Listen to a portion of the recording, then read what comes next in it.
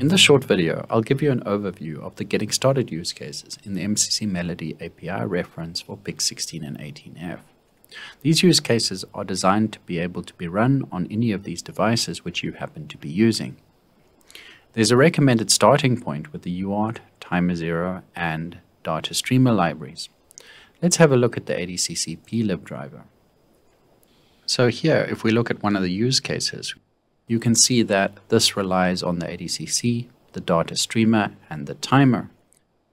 That's why it's recommended to start with the UART, timer, and data streamer components if you're new to MCC Melody.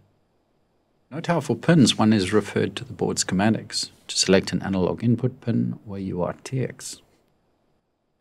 You'll then see some code snippets which can be copied into the project. The videos here cover the running of each of the use cases and will especially be useful if you are new to the MPLAB Tools Ecosystem. For PIC, many of the use cases will be run on a PIC18F Q41 Curiosity Nano, but with minor modifications, for example selecting your own analog input, you should be able to run this on any board.